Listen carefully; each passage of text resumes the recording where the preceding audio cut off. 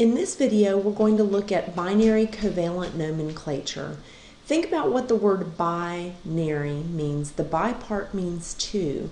So for covalent nomenclatures, I'm only going to expect you to be able to name covalent compounds with two elements in them, okay?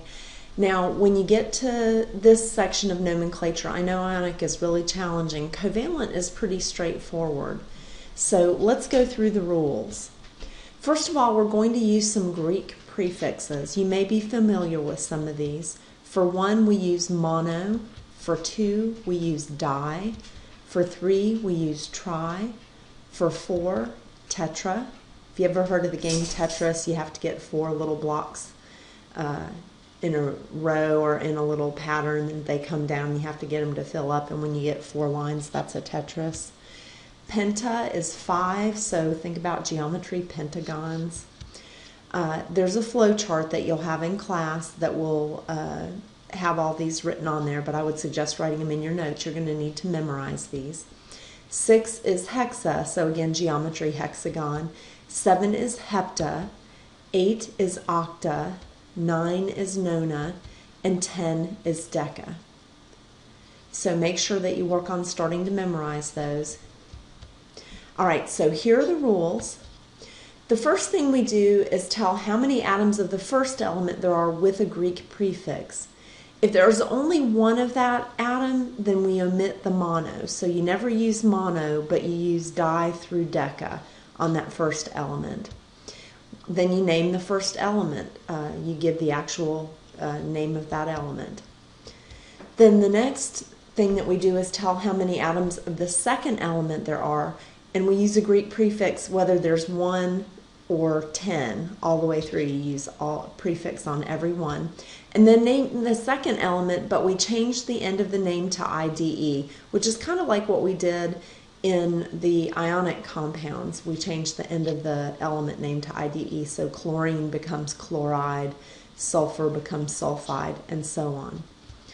All right, there are a few exceptions, and I will expect you to know these, so make sure that you memorize them. The first one, if you look at it, you would expect it to be dihydrogen monoxide, 2 hydrogens and 1 oxygen. But we call it water. Hopefully you guys recognize that. Here's another one. This should be nitrogen trihydride, no mono on the first element, but we call it ammonia.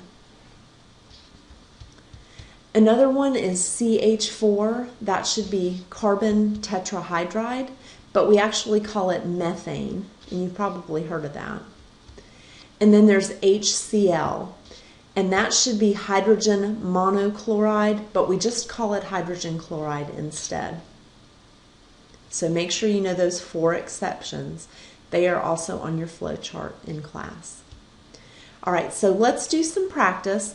Make sure that you pause after each example and try to figure it out yourself, and then check to see what you may have gotten wrong. Here's the first one.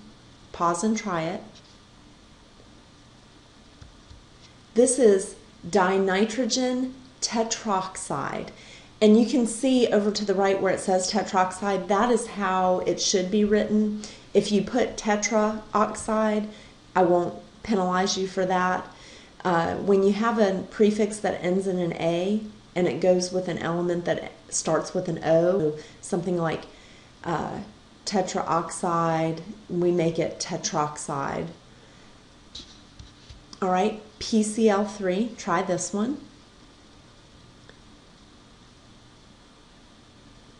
This one is phosphorus trichloride. Now the trick there is to remember not to use a mono on the first element.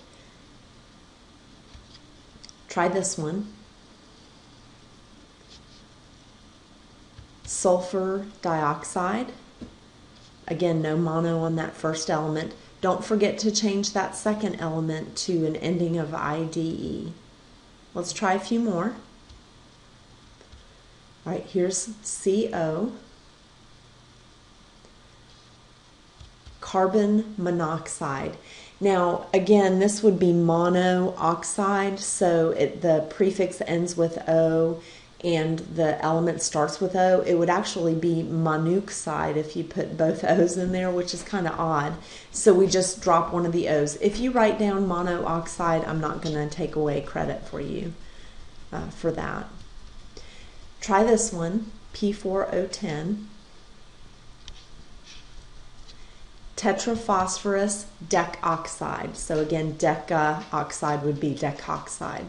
Let's try one more. NH3. I hope you recognize that that was one of the exceptions. That's ammonia.